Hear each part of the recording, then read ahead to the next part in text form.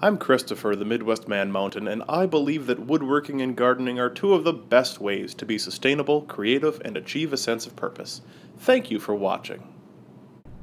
Hello friends, this is my gardening journal. Do you have a gardening journal? They're fantastic. To me, the purpose of a gardening journal is to write down your thoughts and feelings and ideas that you have at the time, and then you can track them back later in the year, next season, to compare dates for when things are blooming or remind yourself of good ideas, all sorts of stuff. I got this idea last winter from a Google Plus post, and I took it on myself. So it's just a normal binder, Whitten Regional Airport. This is where my mom works, and it was a promo piece, and she ended up giving it to me.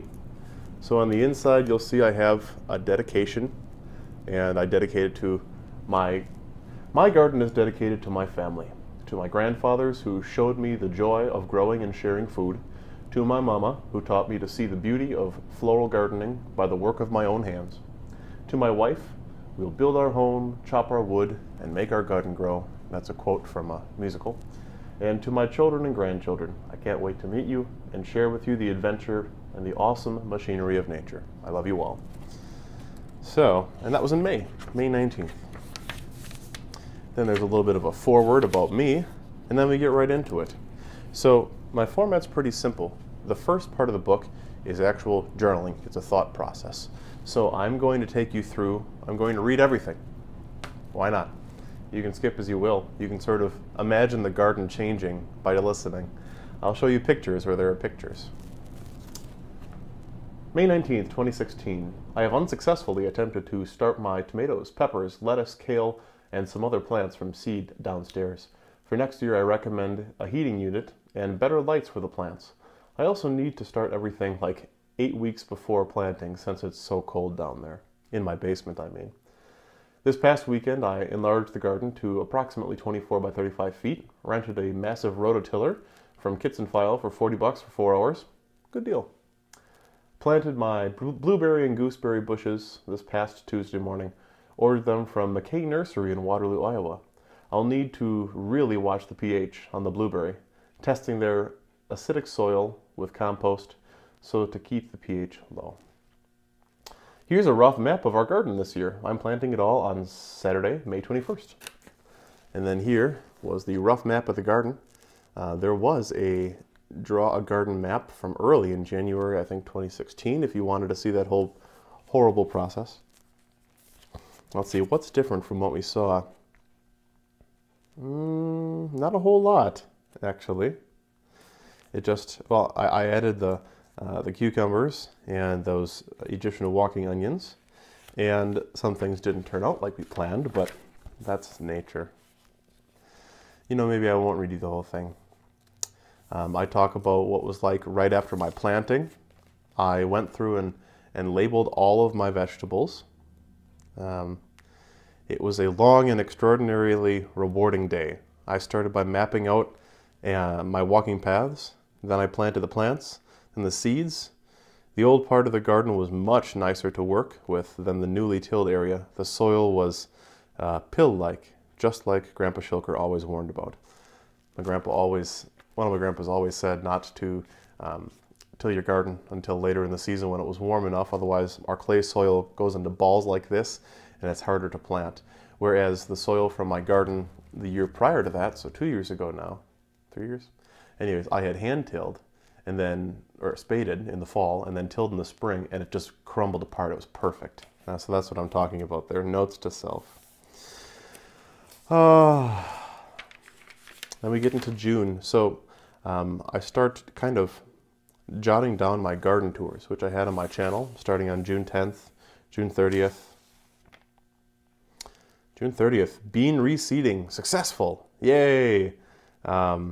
RCB are a failure. Radishes, carrots, and beets are a failure. Lots of raspberry greenery. I was pretty disappointed with my radishes, carrots, and beets last year, if you remember. The soil was just too hard for them. So I've made that note for myself this year. July 10th, July 14th.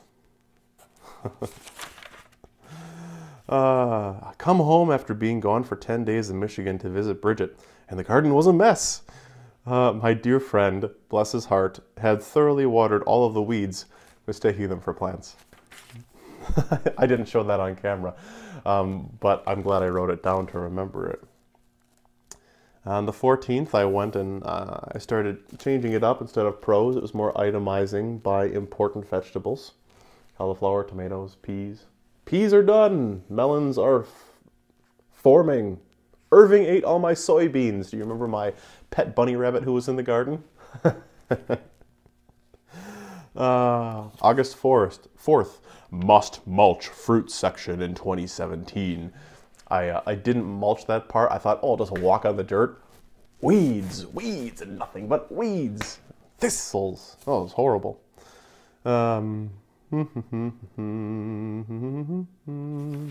August 20th. August 25th.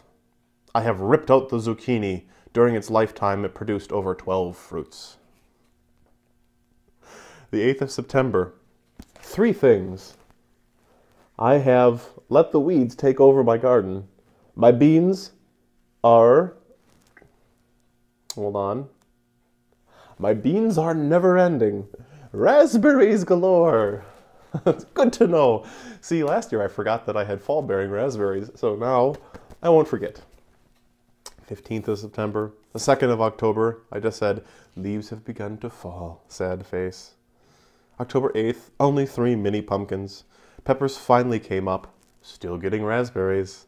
Finished off the cauliflower and Brussels sprouts, so that's a month of raspberry production. And then October 22nd, tore out and spaded the garden with a sad face. So after that, there was a sheet I kept for the longest time in my garage of when and how I mowed my lawn. This is just kind of a good place for me to put it. I like to rotate the pattern, so sometimes I go across, sometimes I go up and down, and then I go at a diagonal, just so that those lines from a lawnmower don't get etched into my ground. And I put the dates and then any sort of notes. We had a big heat wave here, so that you can see I only mowed twice in July, twice in August, and then we finally got some decent rain in September. But before that, it was 4 times a month. It's good to know. And then when I lowered my blade, because I always lower at the very last, second to last mowing, so that the last mowing is nice and low to the ground, because the grass isn't going to grow anymore, and then my leaves can blow over it nicely. And then when I cleaned it.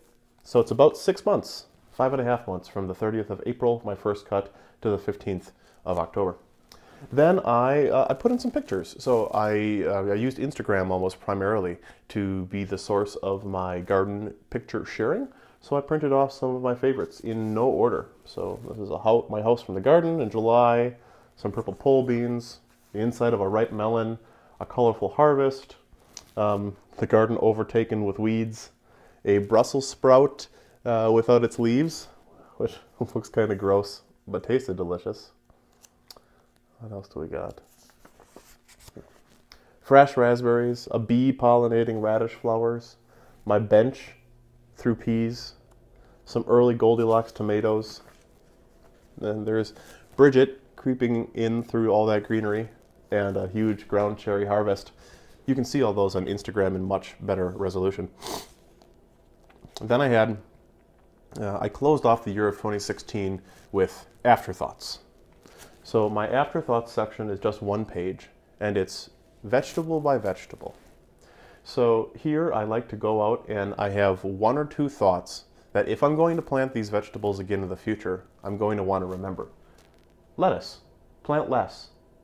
Don't let go to bolt, meaning keeping it short with wide leaves instead of up with that flower. It just ruined it, pretty much ended the life cycle for my kind. Melons. 1 mound is perfect. Vertical plants require more support. Good thing to remember. Raspberries. So amazing. Expand 3-fold, which I intend to. Then we get to 2017. Not a whole lot in here at this point, but I'm starting the year off with my goals. So these are things that I've said to me and to you on numerous times, and you know, it's just good to have it in writing. It keeps it at the top of your memory then. So let me read you some of my goals. Expand the garden to 35 by 35 feet. Add permanent fence and gate. Majorly increase raspberry production and grow more fruits. And then plenty more after that, including bring friends and family, share generously, can dehydrate more, and have fun, because you can't forget to do that while you're gardening. That's what it's all about, and tasty food. I put a reduced version, not to scale, of the map, the garden map that we had drawn actually last month. And then I've got just a tentative fence structure, which for me is going to be 4x4 posts with probably 1x3 or 1x4 boards, chicken wire or some sort of close mesh, and I'll be burying the bottom about 3 or 4 inches so the rabbits can't burrow underneath that. I did that with my current fencing and it works very well, I'd like to say. And after that, it's a blank slate. So my next entry is going to be probably talking to you. And then it's going to be my notes for starting seeds. And then it's going to be my notes about tilling. And then it's going to be my notes about starting other things that I intend to the garden. So I love a gardening journal. Again, in the cold winter months here in Wisconsin, it's really nice to be able to have something to do that you can consider as gardening. And just for the sake of prosperity and longevity, it's good to have things written down. I really look forward to reading this in 2020 when it's got 5 years of notes and 5 years of pictures, and it's dirty and well loved and well used, and I can show it to my friends. Thanks for taking the time to watch this video.